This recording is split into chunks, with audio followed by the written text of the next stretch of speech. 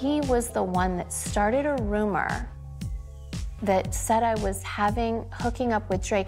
Kim Kardashian is done holding back when it comes to her divorce from Kanye West. And in the season 3 premiere of the Kardashians, we're seeing the emotional fallout when it comes to the erratic behavior of her ex-husband. We stay silent, we stay silent.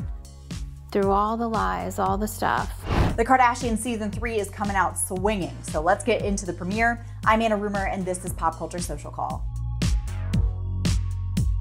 Take yourself back to about this time last year. Kanye is saying and doing all sorts of things online, attacking Kim's friends and family, Pete Davidson. It's pretty much a mess. And Kim is staying for the most part quiet, which she reveals in the season 3 premiere is both intentional and very difficult. I think I can handle anything. I just get really heartbroken from my mom that she has to deal with so much, you know, from so many different sides. Kim then has an emotional conversation with her mom, telling her that she spent the whole day having an anxiety attack over the situation. Even through all of the craziness of everything that Kanye says about us, like, I never comment, I never post. Kanye continuing to bring up her tape with 𝐒𝐿 has been very tough, Kim said, especially with their 4 young kids. All of his shenanigans, I don't even know what the to call it. Rhetoric.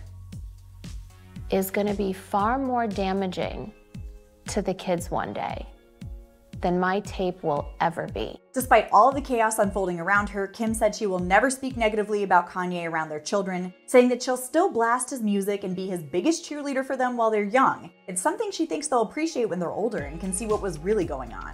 Kim also gets into the rumor she was hooking up with Drake, saying it was Kanye who started them in the first place. Despite her ex doing interviews saying he'll be her forever protector, Kim said it's hard to know he's the one hurting her the most, starting that rumor about Drake, accusing her unjustly of being unfaithful throughout their marriage. And I never say anything bad. I never say anything negative. If I say I'm exhausted, I feel guilty about that. I am exhausted. It honestly seems like everything has just come to a head and Kim breaks down on camera. Once I want to have a bad day and I can't. Like, I can't even be overwhelmed and have a bad day because no one else has their together. Now, it's an emotional start to season 3, but there were some other less tough highlights too. Khloe confirmed the name of her baby boy with Tristan. His name is Tatum, so Tatum and True. But we kind of already knew that, oops. And Kourtney revealed she won't be moving forward with more rounds of IVF due to just how hard it was on her body and mind. But that doesn't mean there won't be a little baby Barker around here eventually. We are just embracing that whatever's meant to be will be. And that's the Kardashians season 3 premiere. Let me know what you thought of it in the comments. Like and subscribe while you're there. We'll be following the entire season. And head over to PopCulture.com for the latest in entertainment news. Until next time, I'm Anna Rumor, and this is Pop Culture Social Call.